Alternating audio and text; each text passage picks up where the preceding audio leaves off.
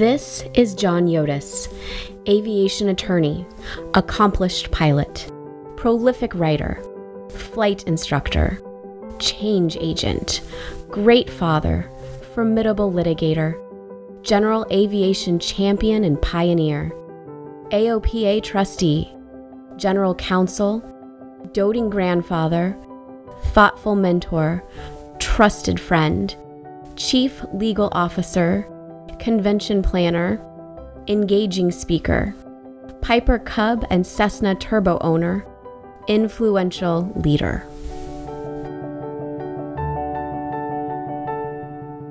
This is John Yodice.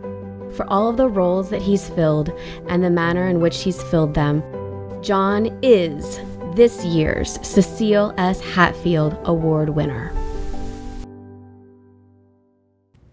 It's my pleasure to be able to honor the recipient of the Cecile Hatfield Award for Excellence in Aviation Law this year, John Yodice. I've known John for over a quarter of a century. As a trustee, as a business associate, an international bon vivant, counsel, and friend. He ran one of the most successful programs we had, the AOPA Legal Services Plan for Pilots. It was a win-win. For the pilots, they had protection of a legal services attorney if they had questions, contracts, etc. And for the association, a steady stream of income. As an international bon vivant, he was the ideal person to deal with the 63 countries represented by the international AOPA. And as the international AOPA, these presidents met once or once every other year, and John was the perfect gentleman with the history and the knowledge to be able to endure himself to all of those people. He was a general counsel to the board and certainly to the association, helping me lots of times with how to write a testimony just right, or many of our legal contracts for the entities that we established. But most importantly, John has been a good friend. Advice on the history of the association which he had, his demeanor, all of the things he helped me with, I can never repay him for. John Yodice truly deserves this prestigious award. John was born and raised in Brooklyn, New York, and graduated with a math degree from Brooklyn College. After graduating, then spending 2 years in the Air Force, he entered George Washington University's law school. Fortunately, one of his trial practice professors in law school recruited John to his Washington firm. The firm represented the Aircraft Owner and Pilots Association, and John was assigned to work almost exclusively with the association. He became intrigued with aviation and started flying himself, obtaining his private and commercial pilot certificates with instruments and multi-engine ratings, and owning aircraft ever since. This first-hand knowledge and experience informed his legal practice and earned him real-world credibility with his clients and growing public audience.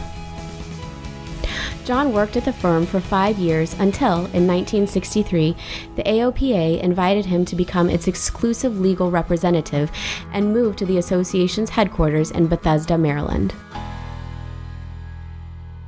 When he became a lawyer, John Yodice operated a highly successful law firm, not solely dealing with aviation, but initially a general and business law practice, including wills, divorces, and representing companies in a variety of corporate matters. When his practice moved almost exclusively to aviation, it covered the breadth of aviation law. He represented individuals and aviation companies in matters involving fixed-based operations, airlines, governmental entities, airports, real estate, and power line construction companies, to name a few. He forged new ground in almost all of these areas, and he helped professionalize the aviation legal bar by helping to grow aviation legal associations and by centralizing aviation lawyers. It was an exciting time to be in aviation, and it created an environment that benefited the users and continues to benefit the users today and those of us who practice aviation law today. Without this kind of pioneering, foresight, commitment, advocacy, and passion, who knows what kind of system we'd be having today, and whether the general aviation community would have flourished as it has done. On behalf of many, many people, and especially on behalf of my family, we thank John Yodice, Dad, for all you have done for us. Thank you. John established a reputation for himself as a worthy legal adversary, tough, insightful, diligent, smart, not egotistical, always the gentleman. Loretta Alkaya came to know John professionally when she served as FAA attorney and FAA regional counsel for 30 years. I am extremely fond of John Yodice, and as a young attorney at the FAA, he was the best, truly the best opposing counsel one could hope for. Longtime friends and associates of John's add their perspectives. First of all, I want to say, John, you're a very old friend from a long, long time ago when we started the AOPA ground schools. I remember even when your daughter Kathy was a baby. You, Jack Harrington, and I spent a lot of time in Washington working on pilot issues. As I recall, the three of us testified before Congress on a hearing on something important on aviation matters, and it wasn't long after that in fact it was in the summer of 1988, I think, that the AOPA 3-day ground school shut down, and almost simultaneously with that, Jack Harrington came and asked me if I would be a member of the EAA's Legal Advisory Council, which he was forming. And the purpose of that was to give some legal help to EAA members. Well, at a short time after that, Kathy and John, I think they were asked to join, and so we all got together. From that point in time forward, we all attended the EAA's Air Venture each year and held lectures and forums. And John Yodice and I became the very closest of friends because I had a pit pass, and we got together and we drove around together to the airport, and we've done that for almost over 20 some odd years. So John is not only a friend, but just an absolute dear to me, and one of my very best friends. And it's been a thrill just being a part of your life. Good afternoon. For those of you who don't know me, I'm Christopher Hart, member and former chairman of the National Transportation Safety Board. I appreciate this opportunity to congratulate John Yodice, give him best wishes, and thank him for all that he has done. My apologies for not being there to do this in person. John, congratulations for receiving the 2018 Cecile Hatfield Award for Excellence in Aviation Law. You certainly deserve it, and the aviation community has benefited greatly from what you have done for these many years. Speaking personally, you've been an inspiration to me for decades, almost from the time I graduated from law school and came to Washington nearly 45 years ago. I don't remember how we met, but I've always admired you for how much you have done to improve aviation safety by clarifying the complexity of aviation statutes and regulations to the benefit of all of us, and by righting wrongs in the aviation enforcement system wherever they occurred. I particularly want to thank you for your role in my becoming a member of the National Transportation Safety Board, not just once, but twice. Being on the board, and especially being chairman, has been the most exciting and gratifying part of my professional career, and for that, you get much of the credit. John, best of continued success in whatever you do next, and as a former Cessna 310 owner, I look forward to being able to fly your Cessna 320 when I grow up. Thank you. John, congratulations on this achievement. I've always enjoyed the friendship and the professional relationship that we have. I particularly think very fondly of the legislative efforts that you and I were involved in relative to opposition of the FAA Civil Penalty Demonstration Program and the other effort on emergency certificate actions, the so-called Hoover Bill. I always appreciated the way you make me think on questions I pose to you. I just wanted a simple answer, and you made me think. That's your style, and that's a good one. Again, congratulations. Now, come down to my place, and let's go tarpon fishing. The Hoover Bill, named for the man who revolutionized aerobatic flying, was a hard-fought legal milestone and only one of John's significant contributions to general aviation law. The bill brought due process to the FAA's formerly unilateral authority to immediately ground a pilot without first giving the pilot a chance for defense. Oh, John Yodice was a dear friend of Lee Bailey. And Lee Bailey, of course, was very instrumental in doing everything he could to support me and defend me. And he told me that he was a friend of John Yodice, and he wanted to get his assistance because he was very closely involved. John Yodice was a real jewel, and straightforward, honest, and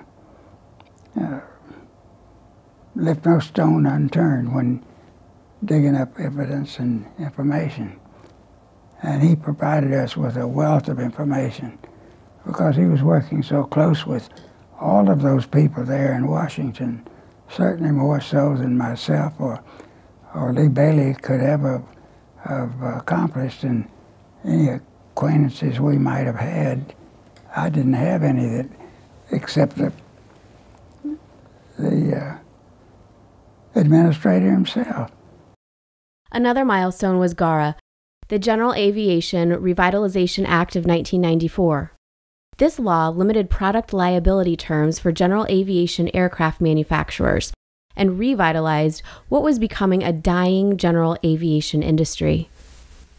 As the last standing active commercial pilot in the United States Senate, I want to tell you that I'm very proud of you, and I'm proud that you have actually been receiving this award. You know, in addition to you, I have worked with your daughter Kathy on a lot of stuff. I mean, like the Pilots Bill of Rights 1, the Pilots Bill of Rights 2, all these events that we have held when we are together with all of our general aviation friends.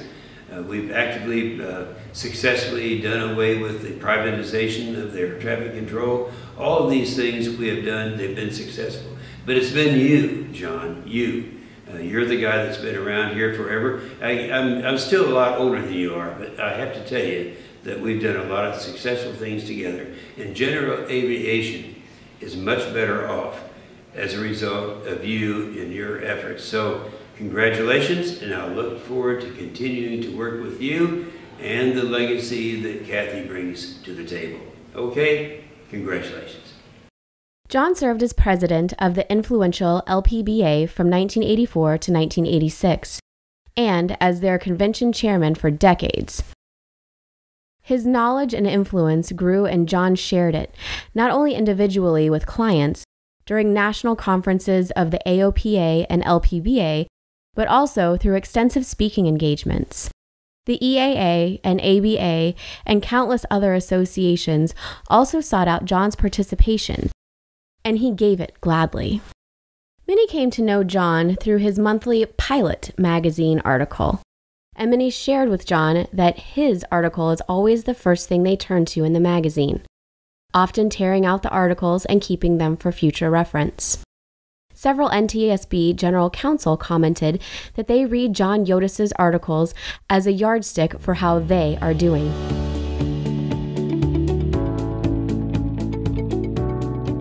Through his columns over the decades in the monthly AOPA Pilot magazine and his innumerable appearances at AOPA and many other live events for laymen and lawyers, John Yodice has been the trusted voice making the intricacies of FAA regulatory and enforcement law and procedures understandable for several generations of general aviation pilots, operators, enthusiasts, and attorneys. No one else has approached his level and length of legal services to the general aviation community, and it is most unlikely anyone ever will. Thank you, John, for your leadership and legacy in aviation law, for living your passion by owning and piloting many planes, logging over 5,000 hours, and still flying today. For being an extraordinary family man, father, and Top Gun grandfather. Congratulations, John. You are the 2018 Cecile S. Hatfield Award recipient for excellence in aviation law.